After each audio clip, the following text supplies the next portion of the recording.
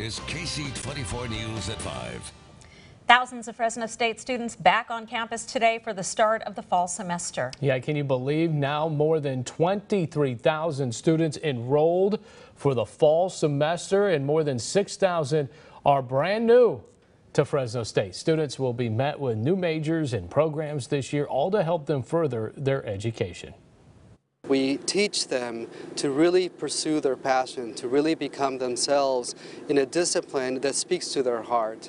And within that, then they go back to our societies, and then they go back to our communities. They elevate the quality of the valley, and at the end, they become these leaders of tomorrow that we need today.